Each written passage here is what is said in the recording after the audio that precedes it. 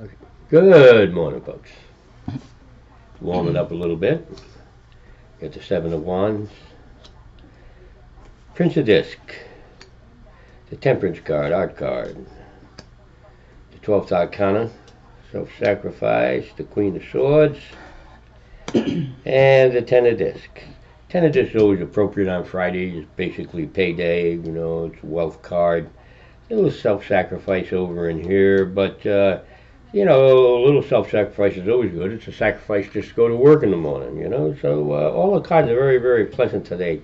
Excellent, excellent opportunity for new beginnings, new ideas, new concepts. Begin articulating, begin working things out, and it's just all in all the type of day where you shouldn't be able to fail. You ought to just be able to do about anything you want. You go out there and really get her done, folks.